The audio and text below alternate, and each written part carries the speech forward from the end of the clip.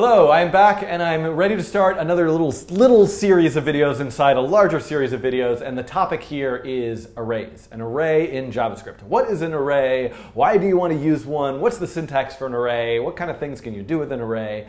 And ultimately I have a goal with this. So if you remember recently, in a previous video, it was actually a couple weeks ago when I recorded it, but who knows how you're watching these, I recorded a video where we looked at making an object as this collection of properties, this thing that maybe has an X and a Y and a color and a size, and then this idea that you could put a function inside the object. So that thing that has a bunch of properties you could issue commands to it, like move or draw yourself or change color.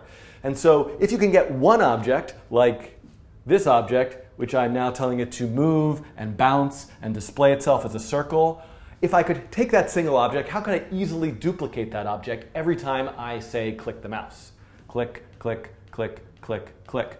The idea here, and I have this list of videos that I'd like to make all the way up to number 4, which will really go through all the pieces of this. So how does an array even work? To have a list of these objects? How do you then have the object in the array? How do you deal with making multiple copies of that object in the array? How do you deal with adding the objects to the array one at a time? These are all the pieces that I would like to get to, and then I have a few other topics like clicking, how to interact with an object by clicking or moving the mouse, or how to have two objects interact with each other. So this is the full scope of the videos I'd like to make. There are 6 of them. I'm hoping they'll each be about 10 minutes, and I'm going to get right started right now with the first one. What is an array? So let's move this out of here, and I'm going to come over here to my trusty whiteboard.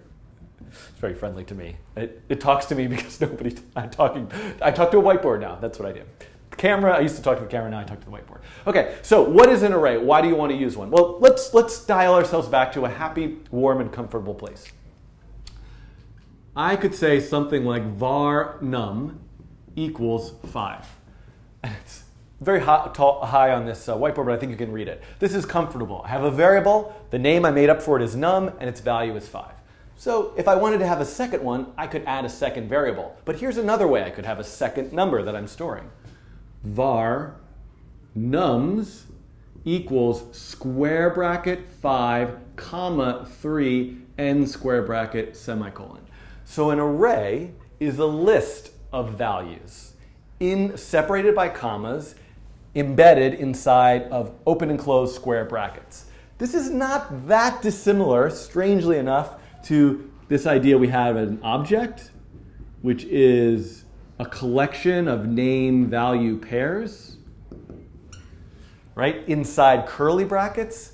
So both of these are collections, lists in a way, lists of name-value pairs, lists of just values. And that distinction, I think, will become more and more clear, even though it seems like a little confusing right now, why to use one or the other, as I start to show you more and more uses of them in different examples. You'll see what that distinction is. But the key distinction right now that's super important is that the order of this list, the order of the array, is what matters. Elements in an array have an index. They're the first element, they're the third element, they're the last element, they're the element in the middle. That ability to have the elements in an order is the sort of crucial key aspect of an array. So for example, this is element. Well, it looks like it's the first element, right? Because it's the first thing in the array, and that's the second thing. But in programming, often it's you have to start counting. I'm like stuttering here because I'm afraid to tell you this news, but you have to start counting from 0. And actually, it's a wonderful thing to count from 0. Everyone in lots of scenarios, we should all just count from 0. It brings joy to the world, but it also brings a little bit of confusion. So this is index 0, and this is index number 1. It's kind of not that great of an example. Let's make a bigger array, 50, 71, 12. I could put a negative number in there, negative 22, right? This element now has this array has how many elements? 4 elements. What are its index values? 0, 1, 2, 3. So this is important. An array might have 4 elements in it, but the index values go from 0 to 3. So the total number of elements might be 4, 10, 20, 100. If there's 100 elements, the index values go from 0 to 99. Let's practice that. So I have an array with 10 things in it. 0, 1, 2, 3, 4, 5, 6, 7, 8, 9. If you count from 0, you end with 9, you've got 10 things total. It seems silly to keep saying that, but it's something that it's a mantra you repeat to yourself to get used to this idea of counting from 0 with an array. So this is the syntax. Now let's go and put this syntax into an actual P5 example and see what we might do with that. Okay, I'm back over here now, and I'm at like 5 minutes. So that's good. Let's see how far I can get. So ignore this example. I'm making a new project. I'm going to move it over here, and I'm going to save it as arrays1. Okay, so at the top, I'm going to say var nums equals 100, 25, 12, 72. So there are 4 values in my array up there. And I'm going to make a canvas. That's 400, 400. And just for comparison's sake, I'm going to add a regular variable now that has the number 23 in it. And something that I might do with a regular variable is just say ellipse at 100, 200, and I might use that variable for its size. So you can see here, I now have this variable with the value 23. That variable is being used for the width and height of the ellipse, and that ellipse is drawn there with a width and height of 23 pixels. So the next job that I would like to do here is how do I get one of the numbers from the array and use one of the numbers from the array in something, like the size of an ellipse, the location of an ellipse, the color of the ellipse. How do I pull values out of an array? So that comes back over here to the indices, the index values. So if, for example, this is the array, var nums equals this, if in my code I ever say nums, I'm referring to the entire array. But it's not that often that you refer to the array as a whole. More likely, you'd refer to the individual elements of the array one at a time. So the way to do that is, again, with square brackets. So if I say nums index 2, that means I'm referring to this value, 12, and this evaluates to the number 12, just like num evaluates to the number 5. So again, this is a list of variables. Each one of these, you refer to the array name and its index. Okay, now back over here, we can now do that. So I can say, let's draw a second ellipse a little bit over, and let's draw it at nums index 2. Nums index 2. Now, which one is index 2? It's not the second one in the list. It's 0, 1, 2. It's 12. Let's make it a little bigger. Let's make that one 46. That's a nice number. It's an age I will be someday. Someday kind of soon. Not that soon, but soon. Whatever, it doesn't matter. Okay, so you can see this now I have a second circle with a width and height of 46 pixels as opposed to the first circle with a width and height of 23. Wonderful. Wonderful, wonderful, wonderful. Okay, I forgot a whole video, which is, I've got to look at how to do this with a for loop, but that'll be the next video. So this is one example, and I think I'm going to make another example right now, and we'll come back to this one in the next video. So one of the things to realize here that I think is exciting and interesting about arrays is that this number does not have to be the index value that I'm using into the array. It doesn't have to be a hard-coded value. It could be a dynamic value, something that's picked randomly or through some algorithm. So let's take a look at that. And I'm going to say, I'm going to save this as arrays2.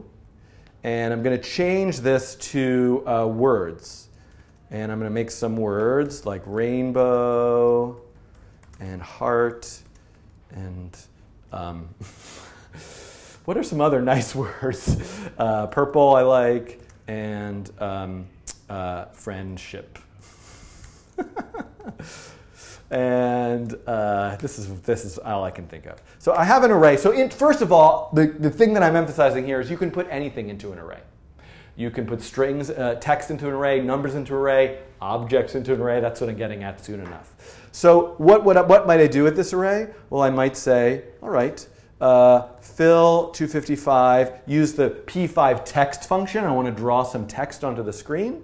And I'm going to say draw, like for example, if I just say draw a rainbow onto the screen at 212, and maybe I make it a little bit bigger so we see it, 32 pixels, the font size. You can see, oops, I don't know where I put that. 200 pixels over. I meant to put it like 12 pixels over and 200 pixels down. You can see there's the word rainbow appearing in the sketch. Wonderful. So, ooh, look at this. I made a blue mass there. Whoa, magic. I just hard-coded rainbow here. Now I want to pull something from the array. So what I want to say is, aha, what I want is words index 0. I want that first index into the array. And there we go. I have rainbow. Now if I change this to 2, I see the word purple. So the point that I'm making is this number could be a variable. What if I say var index equals 0 and put index here? And now what if I say function mouse pressed index equals index plus 1? So the camera just went off, so hopefully this one's not going to go off in a second. But so what's happening now? The value of index is 0, so I'm seeing words index 0, I'm seeing rainbow. But as soon as I click the mouse, index will become 1, and I should see heart. And then I should see purple, and then I should see friendship, and then I should see, oh, an error message, right? So this is a key thing. No one's going to save you if you try to access an element into an array that doesn't exist. If I say words index 27, it doesn't exist. It's null or undefined or some sort of JavaScript thing that doesn't exist yet, and you won't be able to draw that onto the screen and you'll get an error. So it's up to you to build logic into your code to protect yourself. For example, I could say, hey, you know what? If index equals 4, maybe I should reset index back to 0. So as I'm and it's not 4, right? Oh yes, it is 4, right? Because 0 exists, 1 exists, 2 exists, 0 exists, 1 exists, 2 exists, 3 exists, but not 4. So now if I run that, you'll see it cycles back to 0 every time I get to 4. But what if I go up here and add, love into this array? So I don't ever see love because I stopped myself at 4, and now there are actually 5 elements in the array. So how do I deal with that problem? Well, one way to deal with that problem would be to just change this number 4 to the number 5. But an interesting thing that will come up again and again is that arrays also store properties about themselves. So in addition to be able to access individual elements of the array, we can access other information about the array itself, such as the current length of the array. So that the length actually can change as the program's running. For example, what if we got user input and started filling that array with words from the user? So one thing I can do here is actually dynamically check if the index equals the length of the array, right? Remember, we're going up by 1, so if there's 4, the valid indices are 0, 1, 2, and 3, but the 0, 1, 2, and 3, but the invalid index is 4. There are 4 elements, but 0 through 3 are the right index values. I have to repeat this to myself because it hurts a little bit to have this little minor point of confusion. Okay, so let's test this and see if this works. 1, 2, 3. So what I might suggest to you is do this same thing. Make a list of words. What if you have them picked randomly each time you run the sketch or each time you click the mouse? Try to use an array of colors. Could you pick a random color for a bunch of different shapes you're drawing on the screen? So what's a kind of list of information that you might use for an element that you're drawing, and what's a way that you might pick from that list, either one at a time or randomly or 2 at a time? Come up with a little exercise for yourself, and in the next video what I will show you is how to march through every element in the list. How would you display all of the words? How would you use all of the values for the sizes of the ellipse? Okay, so this marks the end of this first video about arrays, and there will be more like the next one I'll record in just a minute. Okay.